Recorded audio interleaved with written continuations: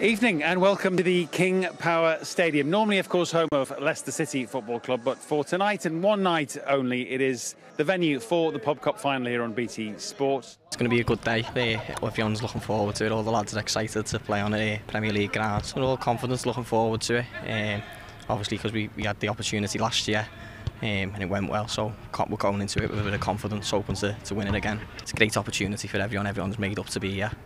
It's been an absolute brilliant experience. I think what BT have done here deserves a lot of credit. Things like raising participation for adults playing this level of the game is great, and it encourages people to get involved through the pubs, and it's good for communities, so absolutely brilliant.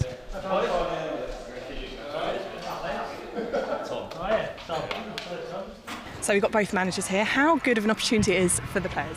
Great opportunity. You know, I was there in the semi-final at St George's Park when we were losing 1-0, and Bondi, the gaffer who managed them every week, made a few changes with my help and won them the game. So, you know, they were delighted the way they celebrated. You know, what an opportunity to play a Premier League stadium. So the lads are looking forward to it. It's fantastic for the players, I think, to arrive at a Premier League stadium. From these lads from Liverpool, the Live Vaults pub, they won the competition last year at the Emirates, and they've come back, so they've shown what a good team they are. It means so much to them in that dressing room, but now they've got here, they want to win. Give it everything you've got and make sure you win, because I tell you what, losing is horrible, and you'll be sad going that coach journey back to Hackney. It's a long way. Go out there and enjoy yourselves and stick in it together.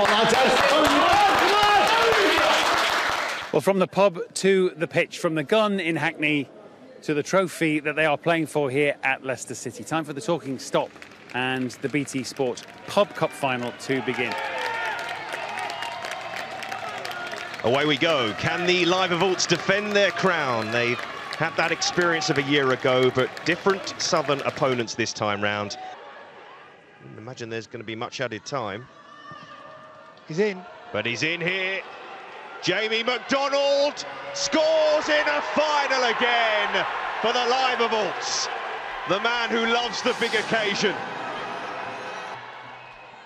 Live Vaults in again. Jamie McDonald, wonderful pass, chance for the second, and the post is clipped.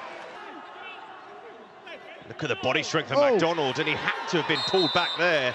The last man as well. Oh, he's off. And it's a red card. Oh, now then, they put it into the net, and the goal is given. Philly Thompson with the error, the goalkeeper. Oh, there's a late challenge there now. McDonald, he's already been booked, and he's off. The hero of the game up to now is now the villain. And there's the full-time whistle. And we go to a penalty shootout. Brady, saved! The first Here we go. failure. The gun will have the opportunity here to win the BT Sport Pub Cup. And Matt rifles it in and wins the BT Sport Pub Cup for the gun of Hackney. They are the champions of 2018. I'm so happy. Like I do like facing penalties. I thought I was going to get to a couple, but when that one stayed out, I was so happy. I got to say, I was delighted. Amazing, I've got to say, for the boys, the character they show.